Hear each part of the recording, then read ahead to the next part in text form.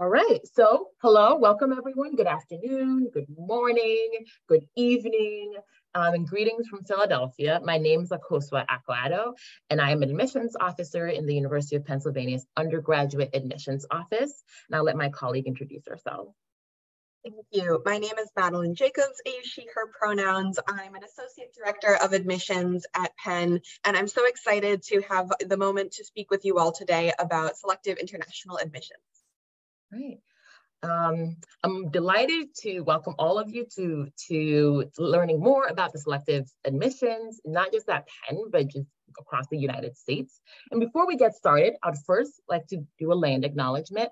Penn occupies the traditional homeland of the Lenni Lenape. We acknowledge this in gratitude for the Indigenous people, both past and present, for the opportunity to live and learn on Lenapehoking, land of the Lenape. All right, so a little bit of housekeeping before we get started, before we get taken to the session. You are disabled in terms of your video and sound. You can see us, but we can't see you, but I'm sure you are all lovely. This is a webinar. You can use the Q&A box. I see a few of you are already using it. The chat is disabled, as well as that raise hand feature. We have closed captioning here for you as well if you need it, but you are able to turn it on and off as needed as we go through the session. And as I said, we have so many people joining us today. We're already at 451 participants, and I'm sure that it's growing as we go through the session. So we want to launch a poll to get a sense of where everyone is joining us from. So I'm going to launch this poll, and you can just answer, give us your geographic location, when you're going to graduate high school, and what are you most excited for at Penn? So you can just answer those questions as we see it coming through. Don't be shy. We're all a community here today. All right, so we see a lot of people coming in from East Asia and Southeast Asia, Europe, Middle East. Oceania is coming through just a little bit here, just a tad. All right, so looking at the graduation, there's a lot of 2024 graduates, some people who've already graduated, some family and parents joining us, as well as counselors. Welcome to everyone. And seeing what people are most excited about. The deafening win here is exploring academic interest and research. Love to see it, as well as some joining clubs and making new friends. I'm also seeing here people are interested in trying a Philly cheesesteak. If you are vegan and vegetarian, there are also vegan and vegetarian options. Fun fact to take with you. Okay. I'm going to end the poll here, but it's so great to get your participation. And I love to see the graduating class of 2024 and families and counselors joining us. So for today's agenda, we are going to discuss a little more about finding your fit in different institutions. This is a general conversation about selective institutions, as my colleague Madeline already mentioned, not necessarily dedicated just to Penn. We want to give you a glimpse of how to navigate applying to colleges and universities in the United States. We're also going to talk a little bit about application plans and deadlines, talk a little bit about financial aid, and also get you a sense of what goes through the admissions process overall, and also what to expect next as you this summer and as you go through the fall or autumn semester, thinking about how to apply and how to navigate the application process. And then at the end, we're going to talk a little bit with Q&A. So please, again, add your questions to the Q&A box, and we'll have people in the background answering those questions. And at the end, if we have time, we'll be able to answer some questions. We always run out of time, but not all the questions are able to be answered, but you can continue to utilize all our webinars and sessions that we'll have throughout the season, as well as our YouTube page, our social media. We are on TikTok, so as you're scrolling TikTok, you can learn more information about Penn as well. And I'll pass that to my colleague, Madeline. Thank you so much. What a great introduction, Akosua.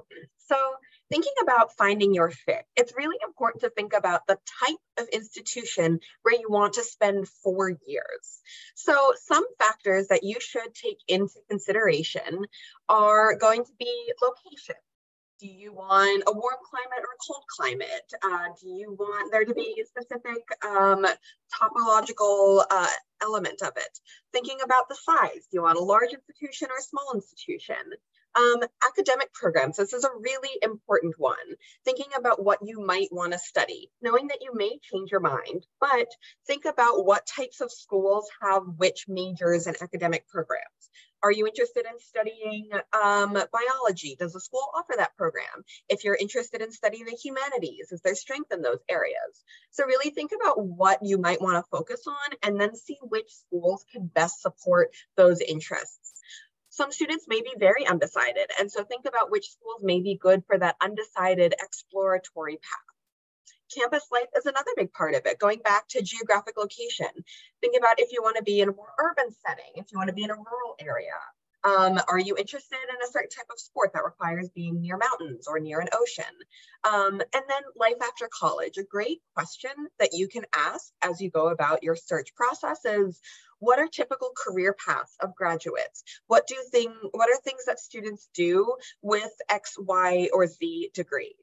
So remember that there are over 5,000 institutions in the United States, even more internationally. And so it's important to start thinking about what you're looking for first and foremost, and then from there, thinking about which schools can support you and your academic journey. Further, we kind of touched on academics a little bit. Social, maybe you're interested in getting involved in Greek life or athletics. Maybe you want a smaller community where everybody knows everybody. Maybe you want a really large campus community where you might not know all of the students. And then of course, financial. As an international applicant, it's very important that you're clear on what the financial aid support and opportunities are for scholarships or grants at each of the institutions that you're going to be applying for. We'll touch on financial aid a little bit more later, but just remember that these should be really top headers on your list, and then you're filling in the details as you go further, thinking about what different campuses can offer. So have an open mind. Remember that a school's ranking on new US News and World Report, it may be not the best school for you. So really remember that what is the best fit may not mean that it's number one on a list. Remember that you are the one that has to spend the 4 years on that campus. We want it to be a good and enjoyable experience for you. So the opinions of others in your community, of course, it's hard to isolate your search from that, but remember that this is your process. It's your decision, and it really should be up to you to make that final say of where you apply and where you matriculate. So think about creating a balanced list. And when we say balance, it's typically good to have sort of a reach school. So a school that may be, very selective or a more challenging to get into, have a match school or something that you are pretty confident that you would be admitted and, it's really on level with your academics and your profile. And then finally have a safety school or a few safety schools where you're very confident in your chances of admission and you're really glad to have those as a backup.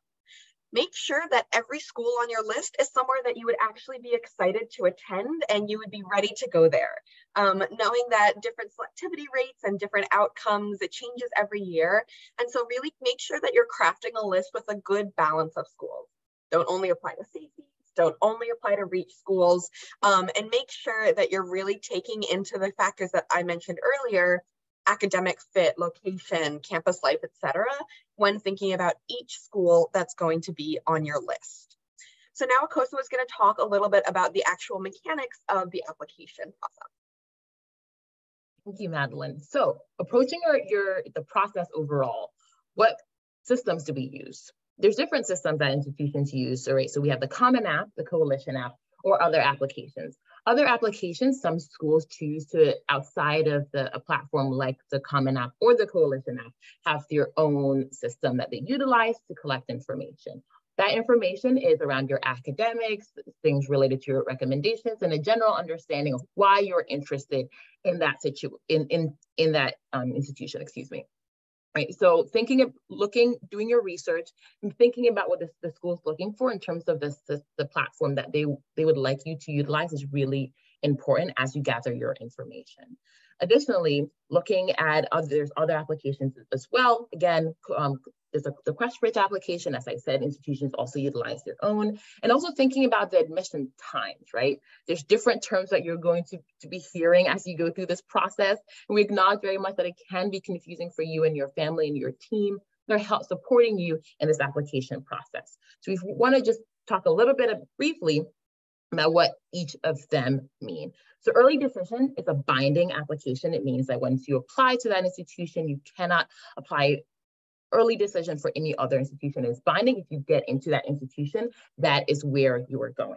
Early action is a non-binding decision. Restrictive early action is also non-binding, but has some restrictions as to which schools that you can apply to overall. And regular decision provides students the time to apply to multiple institutions. And going back to the early decision, early action, and restrictive early action, that is typically due around early November. So that requires a lot of planning, as Madeleine mentioned earlier, in terms of having a balance for you. And having that balance, you know what schools you're able to apply early decision and what schools you're not able to, and why you're thinking about applying early decision. A lot of times students ask us, do you want me to apply early decision? Do these schools want me to apply early decision? And that should be up to you and your support team. What do you feel most fitting? Early decision is for students and you find that school is a place for you. If you get in, you're booking a plane ticket and getting on a red-eye flight and coming to the school. You're so deeply excited about it, and that is the place that you want to be, right? And so really thinking about that is really important, because you have to look at the policies behind those systems. So thinking about regular decision as well. Regular decision, as I said, is non-binding, and that typically is due early January. So it gives you a little bit of time between the summer months, the fall and the autumn, to really continue to think about, to refine, to ask questions about getting your academic files from your schools, writing your interest pieces, right, talking about your supplements, etc. It gives you a little more time. So in early January, you provide that. Again, it is non-binding, so you can apply to multiple schools with regular admission, and then decide later when you get your decision around around spring, thinking about which one you would like to go to. And that also, again, we'll talk more about financial aid. That also goes into that decision as well.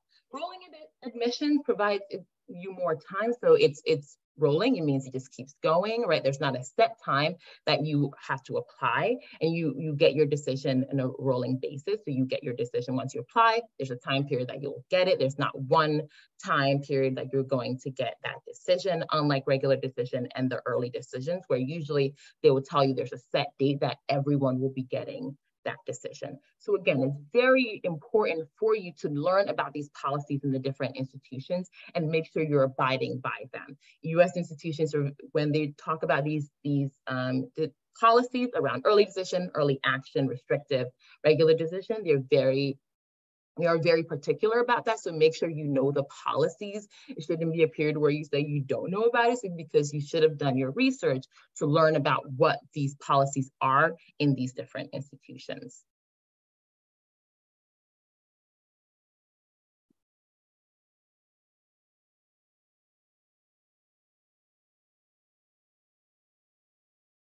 When you're thinking about applying to Penn, just as an example, again, we want to provide information for all institutions during this presentation, but we do know lots of specifics about our school. So we accept either Common App or Coalition App, no preference between the platforms, truly, it's just a difference in formatting.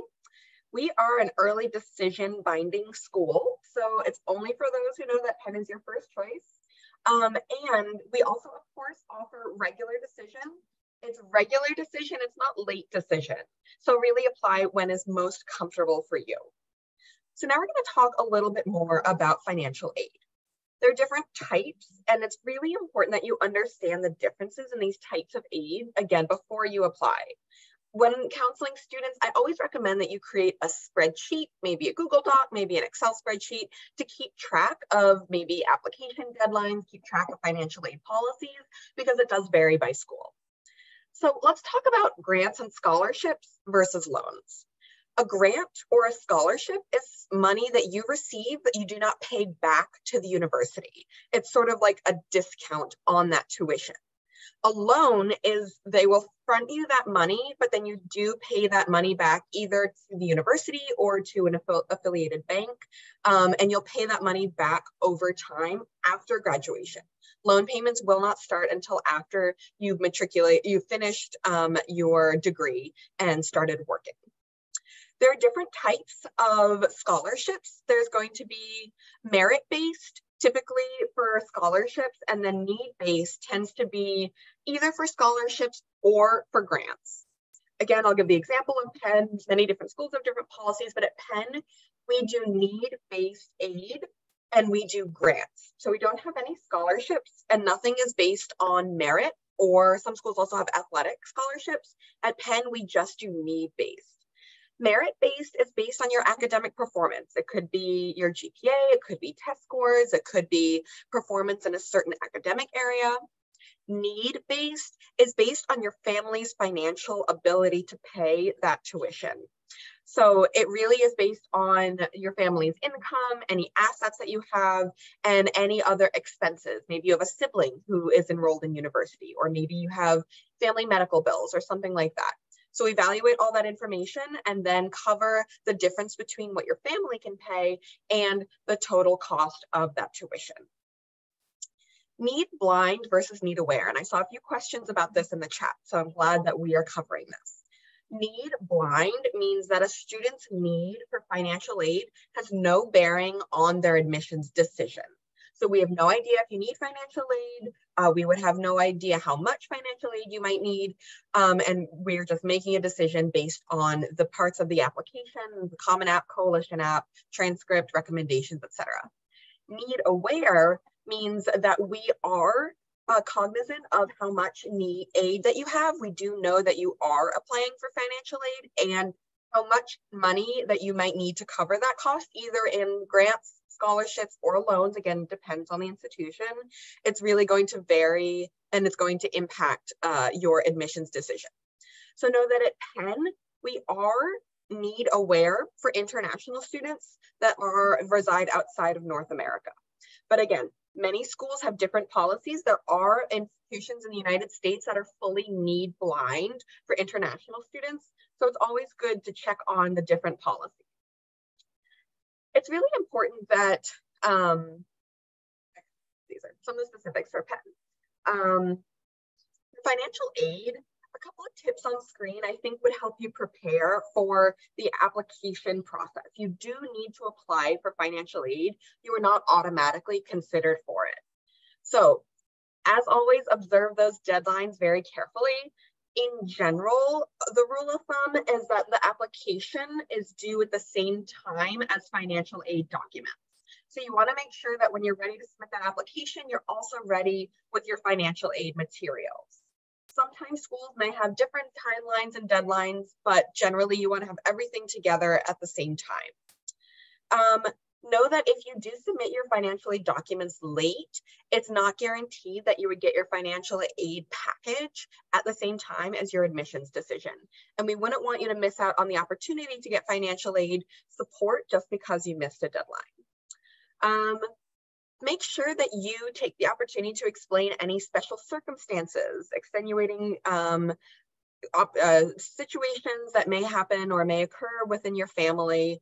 Make sure that you're talking to your family early.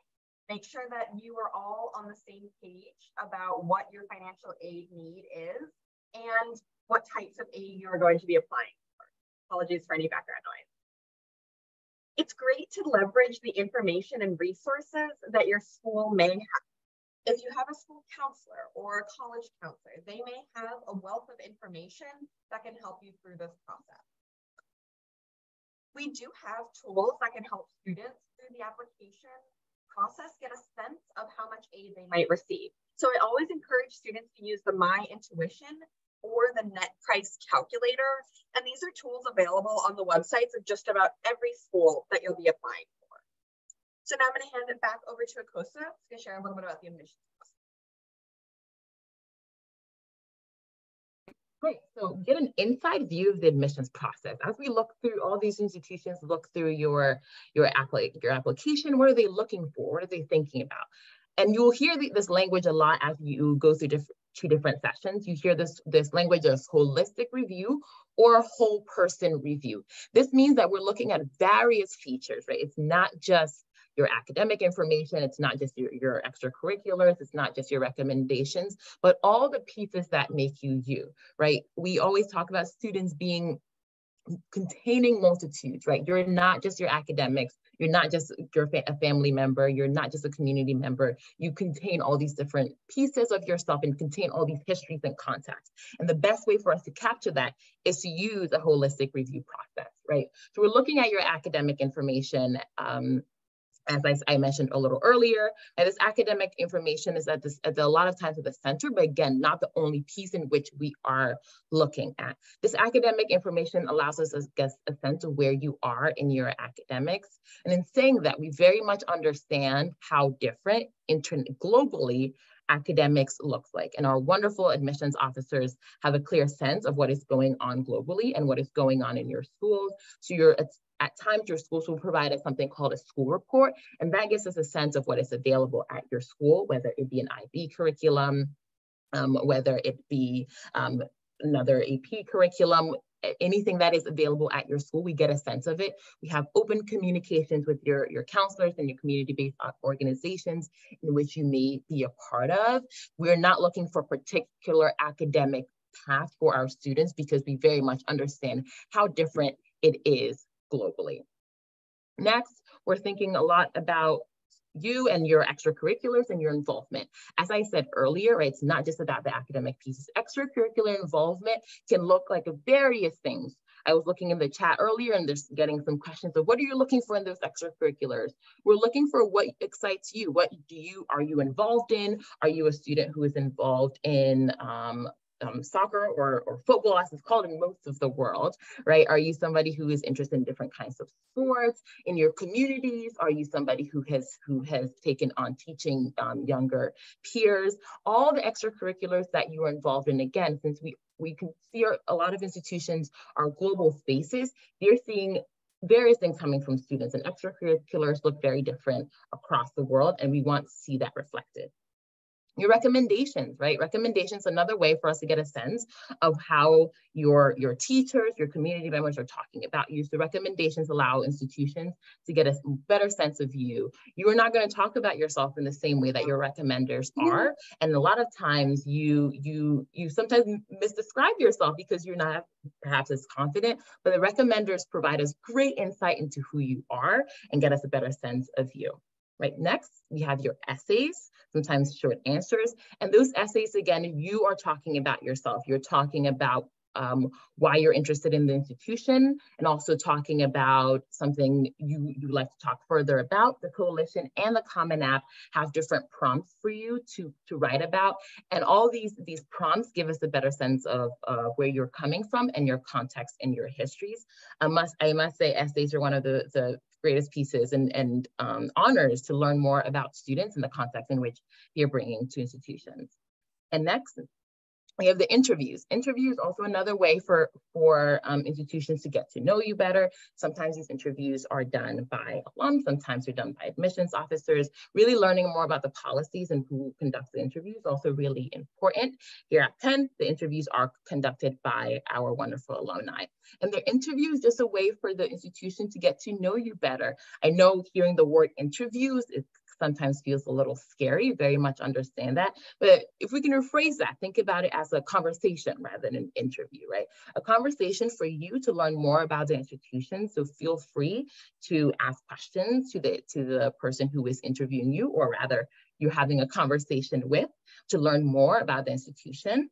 And with the person you're having a conversation with, they will ask you why you're interested in this institution, to get a better sense again of your interest at the institution, whether it be academic or social. Right, so in your application process, we are learning about your different academic information, right? So the academic information, looking at it in different parts. We're learning about the courses that is offered at your school. We're learning about the rigor of the curriculum. We're learning about the grade trends as well as the standardized tests that you will be taking, right? So in thinking about the courses offered, again, I was seeing in the chat that some were a little worried perhaps that you were not able to take an IB curriculum, for example, right? And in the courses offered at your high school, that doesn't mean that you have to take an IB curriculum. A lot of institutions are not looking for that because we very much understand how different things are across the world. So we want to be able to honor that well and think about what is available to you at your school.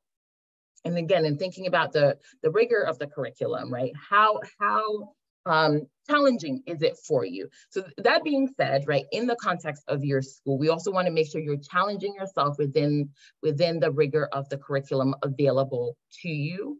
Thinking about your grade trends overall, and that information is again provided on the transcript that your school provides to us. Right, the grade trends, looking at how you've advanced throughout your first year to your last year. And in thinking about the grade trends, a lot of times we very much understand how COVID is still having an impact across the world, right? How COVID has had an impact on you, and that is okay. It had an impact on all of us, and we again want to be. All institutions want to be able to take care and think about that.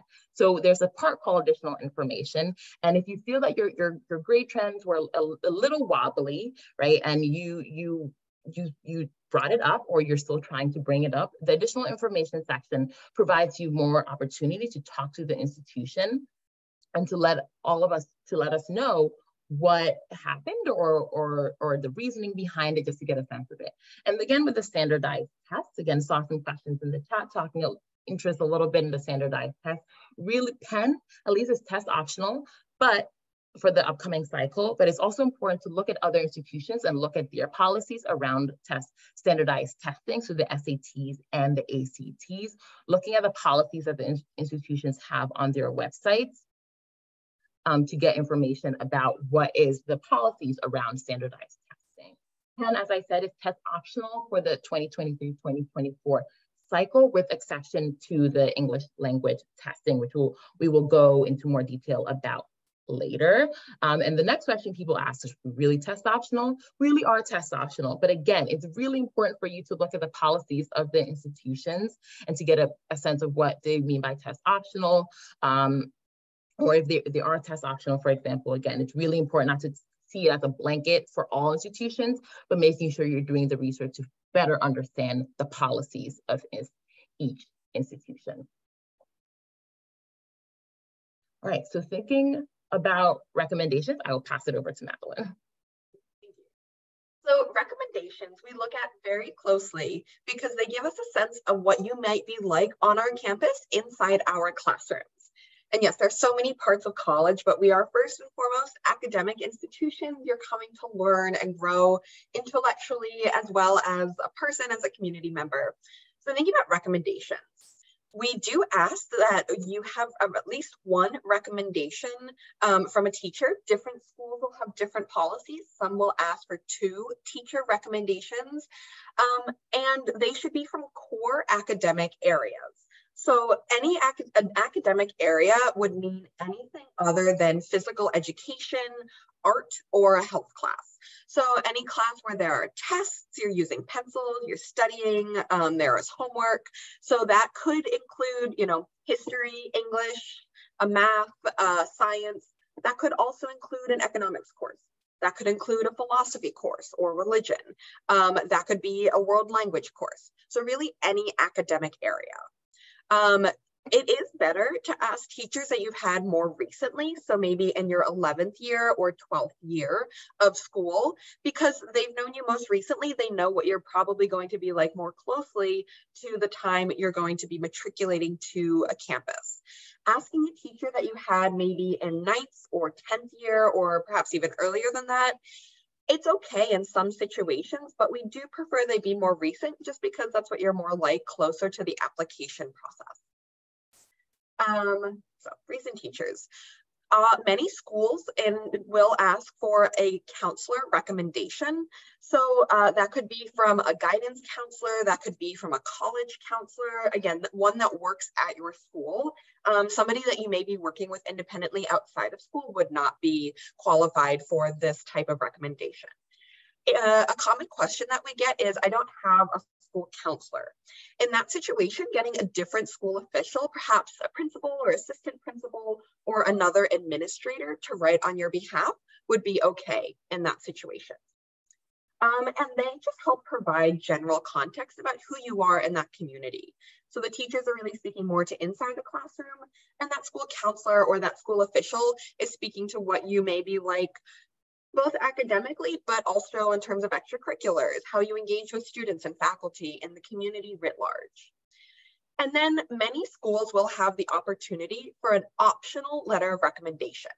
Remember that if it says optional, it truly is optional. Plenty of students are admitted without a supplemental letter, but some students feel that their file may be incomplete without this additional context. So that could come from somebody like a coach of a sporting team. It could come from a mentor. It could come from someone who sponsors a club that you have, or somebody you may have worked with. Make sure that if you do have an additional letter that's coming in, that it adds something new to the application that has not already been said. So if you've already gotten a math teacher to write for you, perhaps you don't need another math letter recommendation. If you know that your counselor is already going to talk about your engagement in a given activity, maybe you don't need the sponsor of that activity to write your letter. So we're really looking at all of these together.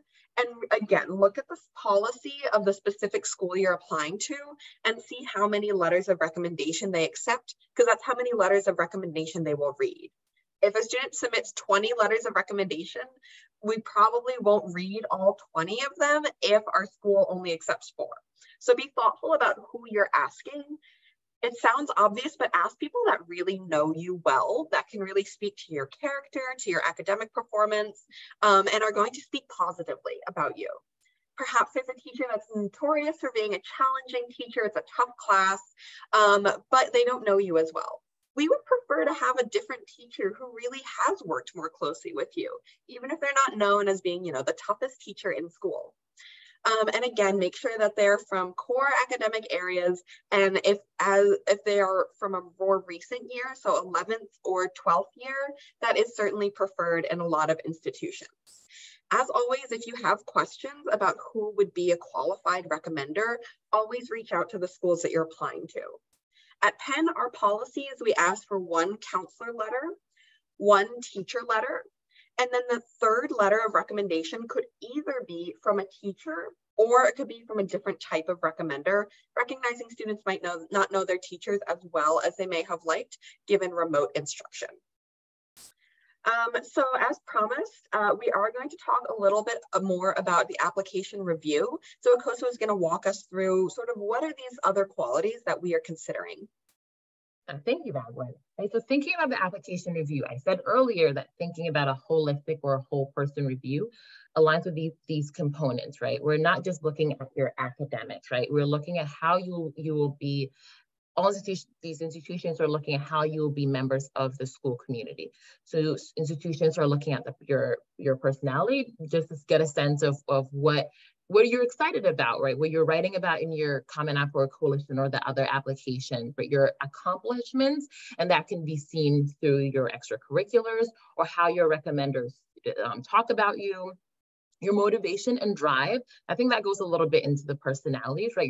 Your personality speaks to your motivation and drive, not just for the institution, but the institution that you are applying to, but overall, right? Why are you interested in that institution? Would you seek to do it in the near future or the further future? Thinking about your experiences overall, all over the world, as we got in the poll earlier, you're all coming from various countries, but in those various countries, you have your own personal histories and context within all these spaces. So institutions want to better understand your experiences.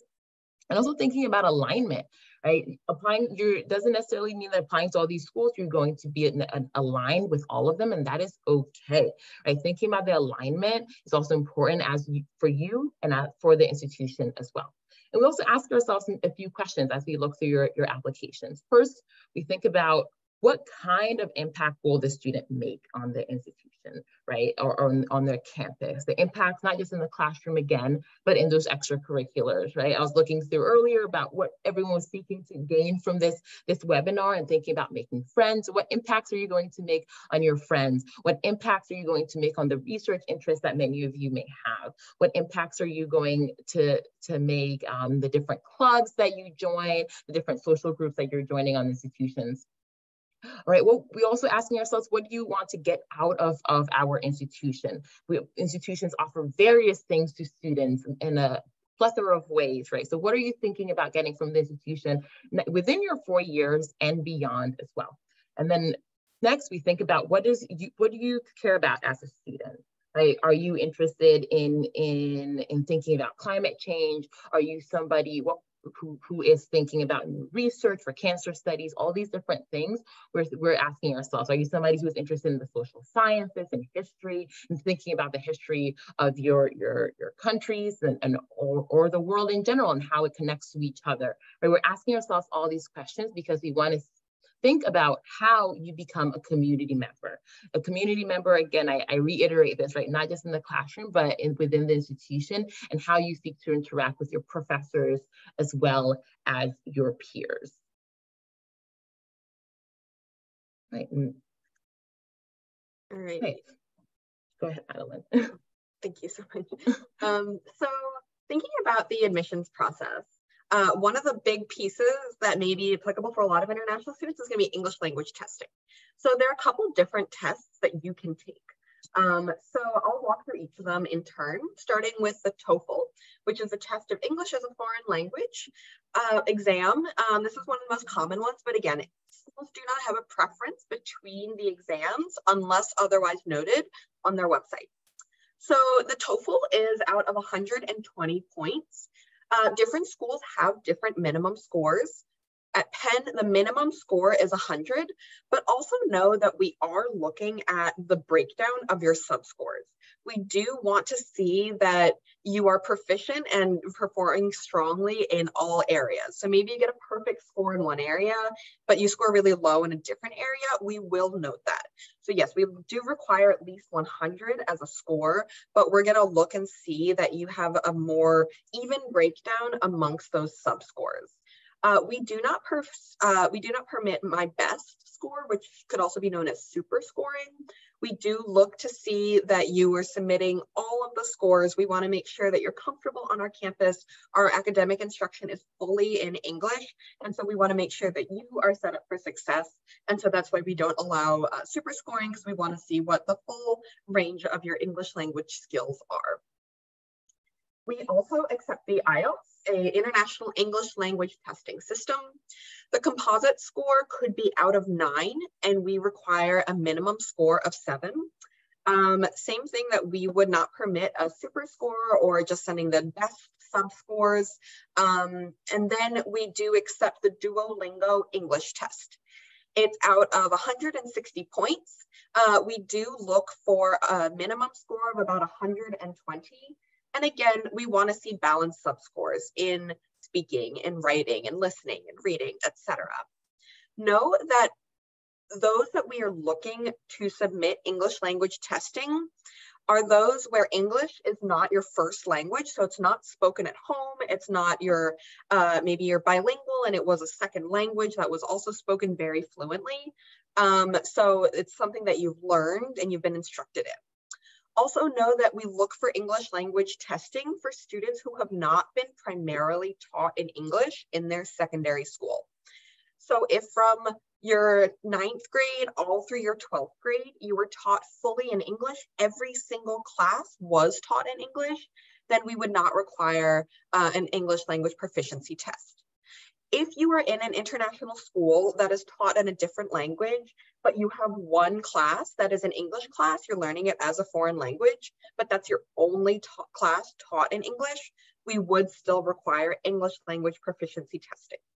So If you're unsure, it's always better to take the tests and submit them than have the situation where you needed to submit the test and you didn't have it. So when in doubt, do take them.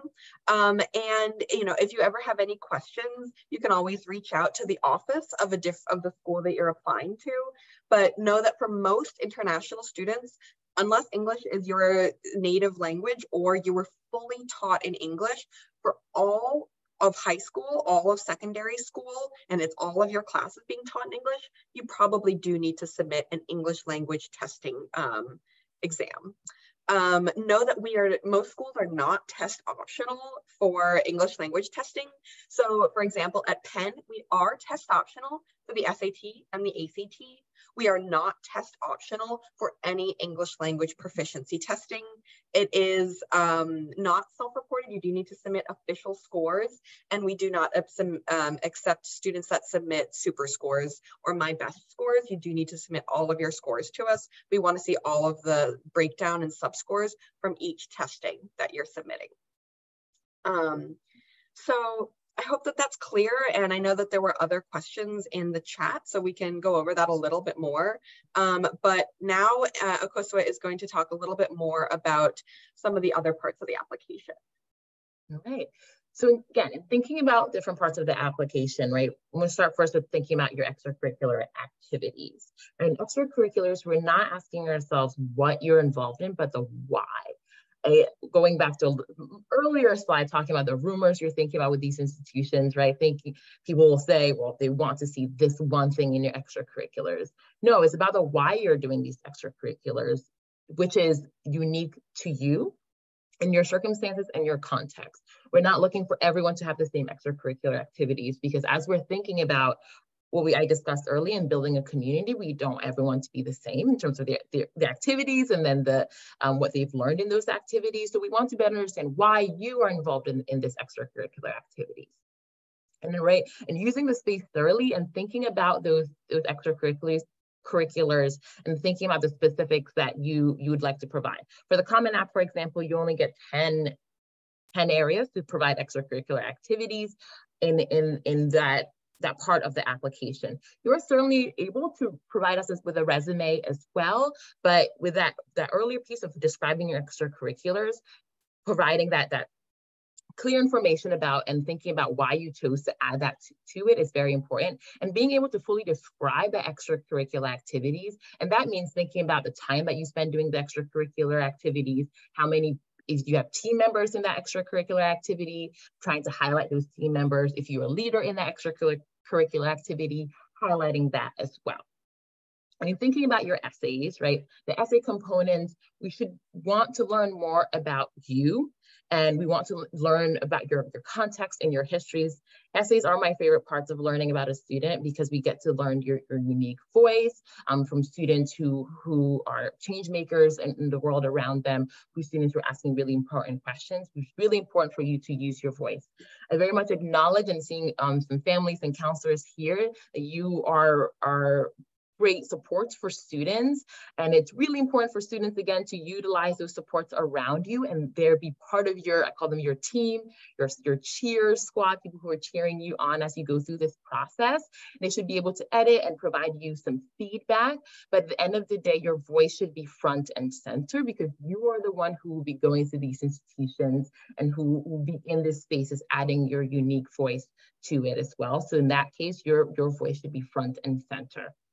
And that requires a lot of editing and that requires a lot of processes and thinking about what do I want to talk about? Is this something that I seek to share? It's really about comfortability with you and what you seek to share with the institution overall. But again, your voice should be front and center. And then thinking about the school-specific essays or supplements, right? It's really important that you answer the question, right? So along with the Common App or Coalition App, there are also a lot of times schools will add extra questions that you will need to answer. And that is either called a school-specific essay or a supplement. And it's really important for you to answer that question. Again, going to the essays and the supplements is difficult. I'm sure Madeline can tell you, and I can tell you, even for us, it was difficult to think about what to write about because it's very specific. Sometimes they're short. It's a quick, maybe 5, 6 sentences that you need to talk specifically about. So it's also important to check the word count that you are required to use for these writings. And it's important to be specific as you write it, and go back to the question and ask yourself, am I answering this question? If I got rid of the question and asked somebody to read it, will they be able to get a sense of what I'm trying to answer? And that's really important to continue to ask yourself. And that requires time, and that requires edits. So that doesn't mean writing the supplement and those essays the 20 minutes perhaps before it is due. It's really important to start early, and in starting early, you're able to have a team with you to perhaps to help you look through it, and for you to continue to edit and think about what you want to talk about. And again, we are not asking for a specific thing for you to write about. In the questions, yes, but the way in which you answer it, I mean, making sure you're adding those specifics and answering those questions fully, we again want to better understand you and for your voice to be front and center. Right. And so for some schools, they offer an interview, and if it is offered, for some schools, the interview, you perhaps will ask for the interview. For Penn, for example, interviews are provided by our alumni, who are the ones who do the interview, so you will get an email. You do not request it. An interview, as I said earlier, we can rephrase this to a conversation rather than the big scary word of interview. So it's a conversation to have with the institution, right? A friendly conversation. They'll ask you questions, but feel free again to ask them questions. It's within your process to ask them questions about perhaps if they're alumni of the institution, their experience at the institution, and if there's somebody else conducting the interview, perhaps admissions counselor, asking them for the questions that you may have about the experience at the institution. It is a conversation, and it's not a one-way conversation. So really utilizing that space to your benefit is really important. Awesome. So I'm going to share a couple of quick tips, and then Akoso will, and then we'll jump into Q&A. So we often get the question from students, what are you looking for? What quality should I have? And the reality is we just want you to be yourself. We just want to get to know you. There's no one thing we're looking for. There isn't an activity we want everybody to do. There isn't a single phrase or topic that we're looking for. We want to know who you're going to be on our campus. And so be genuine and authentic in your application. Knowing that the whole process is holistic, knowing that no one thing is going to get you in or keep you out. So really just be candid in the way that you're presenting yourself. Make sure that you are the captain of this ship. You will, of course, have those cheerleaders and that support system Akoso mentioned, but at the end of the day, your family, they can come visit and see you on campus, but you are the one who's going to be moving to a new home for 4 years. So make sure that you are making those big decisions, and make sure that you thank those who have helped you get to this incredibly exciting opportunity to be able to look forward to post-secondary education. Make sure that you are following your instincts, get in touch with your gut feelings, and remember that this is just 4 years of your life. This is not a referendum on who you are as a person or your intelligence. It really is just trying to find the fit for you and the fit for us. And then make sure that you're putting your best foot forward and really showing yourself in the best light. A couple more tips from Akoso. All right, and to close it out, right, stay organized. As I said earlier, does not mean writing your essays or scrambling a week before everything is due to get everything organized. So making sure you're staying organized, right, and making sure you have all your components ready, so you're not racing and scrambling at the end. There many of you may be people who wait till the last minute, but perhaps this is not the time to practice that. So making sure you have everything set. It's also important to build relationships with teachers and counselors and your mentors as well. And in building those relationships, you're able to get a sense of the institution, and for you and your counselors to also get the supports for your recommendations as well. So to communicate, I see a lot of you in our multiple questions that we have here. You're already on the right track asking questions. And if your questions aren't answered here, again, you're able to utilize our mailing system, which we'll go over later. But in different institutions, they have emails, they have different communication methods. So asking questions, if you're confused, the first thing and the best thing to do is ask questions. So you better understand what is going on in a very new system for many of you. So it's also important to get to know your school. As you're asking those questions, take advantage of those in-person and virtual tours that you're able to do. A lot of schools post-COVID and even during have virtual tours, so you get a sense of the institution. You may not be able to go there physically, but you get a virtual tour of the institution, going to those virtual information sessions and workshops as you're doing now. So you're on the right track, A+ for you, right? So you're able to go to those things and get a sense of the institution, because you're trying to understand the best fit for you and how you want to thrive in that institution. And really importantly, don't compare yourself to others. Certainly do not compare yourself to the peers, and especially when it comes time to getting the word back from institutions, not to compare yourself to others. As Madeline stated beautifully, it's not a referendum of who you are. It's just a moment and a blip in time, right? Making sure you understand that yourself, you are more than enough, and you and your histories and the context that you're bringing is exceptional in its own way. So really important not to compare yourself to others. And again, discussing your financial aid with family members early, your support groups early, to get a sense of what is able to be done. Many institutions will offer different kinds of financial aid systems. So going back again to asking the questions and doing your research and starting early, being able to understand the different policies available at the institutions is very important to having those discussions with your family as well. And also being purposeful with your applications and to increase the likelihood of admission, right? Being purposeful, thinking about having the schools that maybe more what we call a reach school, schools that you call a safety school, but overall those schools should be schools that you're really interested in, right? Overall, the schools that you select is to be a spaces where you think I can see myself in, is a space that I seek to thrive across those institutions. And lastly, keep an open mind and get excited about your future. It's a new part of your life. You're here, family members and counselors who are here. You're supporting your students in this new and exciting adventure. And wherever you land, it's really important to get excited about it and to continue to ask questions. And most importantly, to very much understand that you are the person that institutions are seeking to admit, and you are enough, and we're excited to learn more about you. And with that, we're going to start with our Q&A. I already see questions coming in. Madeline can kick us off in asking the questions, and then with the time that we have left, we're able to answer a few questions. So if we do not get to your question, again, please email us and we'll provide our email information at the end. So you will find a way to contact us as well.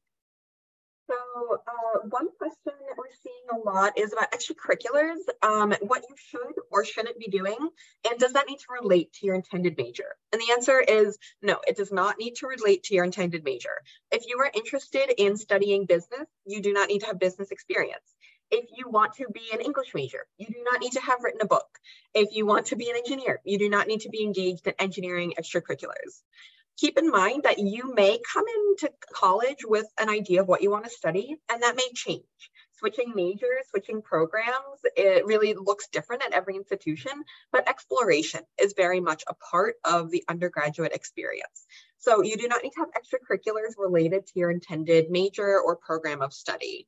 If you do, you could share about how those have informed what you want to do, but we recognize that not every student has access to activities related to majors. Further, you may not know what major you will eventually land on. A lot of high schools don't offer programs or extracurriculars or even courses related to the many, many majors that American institutions have. So do what you are passionate about, do what you enjoy, because if you're excited about it, we are excited about it and happy to learn more about how you've engaged and contributed to that community. Another note that I'll say is if you have a part-time job or family responsibilities or something that may not be considered a traditional sort of extracurricular, we still value those very much and we still want to learn about that. So don't feel like you should only be sharing things that you're doing through school or through a formal community engagement. We do value other types of contributions to your community.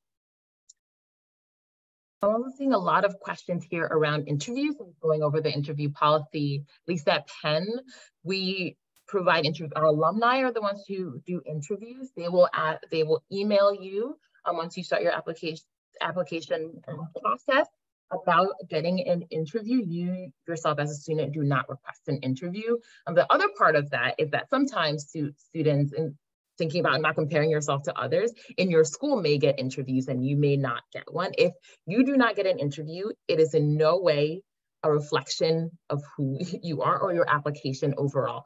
The interviews, or alumni do a wonderful job, and it's really just about capacity that they have to be able to provide those interviews. So you, at least for Penn, you are not requesting an interview, you reach out to you about the interview. That being said, make sure you're checking the email that you're using to apply to these institutions, and check your spam folder. There's that area where emails that the email deems as something that it's not worth for you to look at. Making sure you're checking that specific folder for spam. Sometimes those requests go through to that folder that sort of keeps it out of your main inbox. So make sure you're checking that to make sure that you're keeping up to date with what is being requested of you for the interview. And again, it is a conversation. It's a conversation. I want to use a different word than interview because I see that it gets a little scary. So thinking about it as a conversation for you to have with the interviewer is really important as well, to ask your questions about the institution. I'm seeing a few questions about financial aid and eligibility. Remember, it varies at every school. So some questions ask about GPA or testing influencing your financial aid. That may be the case at some institutions you are applying to. At Penn specifically, GPA, testing, none of that will influence your financial aid package. If you are admitted as an international student that needs financial aid, we are need aware, but we do meet full need for full 4 years for financial aid if you're admitted as an international student that did apply initially. International students that need aid must apply for it at the time of first year application. If you think you're going to need aid, go ahead and apply for it. Once you get to campus and you've already been admitted, if you didn't initially apply for aid, we're not able to match you with aid afterwards. It's a set budget and we allocate that for all 4 years.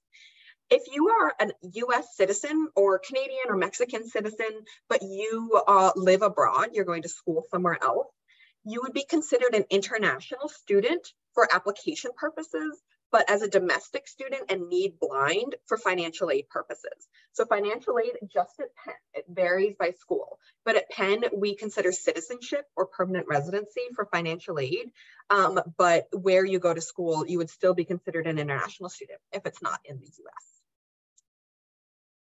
Okay, and then I think we have time for one more, and a lot of questions about ACTs and SATs. So I said, at least for Penn, we really are test optional for this upcoming cycle, for the 2023-2024 cycle. We don't have information about what is to follow, but it's really important to check the policies of your different institutions that you're applying to get an understanding of what their policies around ACTs and SATs are. We are not optional for the English language testing. All right, so that is all the time we have for questions. If you have any more that we did not get to, I know, we're sorry. But the more questions that you have, you can ask that to our email. We also have virtual tours available for students as well. Madeline just provided that information, international team at admissions.upenn.edu. You can also find us on YouTube, on Facebook, on Twitter, and on TikTok. As I said, as you're scrolling through TikTok, please follow us at Penn at Previewing Penn on all social media sites to get a sense of Penn as well. Thank you for joining us today. You've been a wonderful crowd with all your questions, and I hope to see you in the mailboxes and our virtual tours. All right, have a good day, everyone. Bye.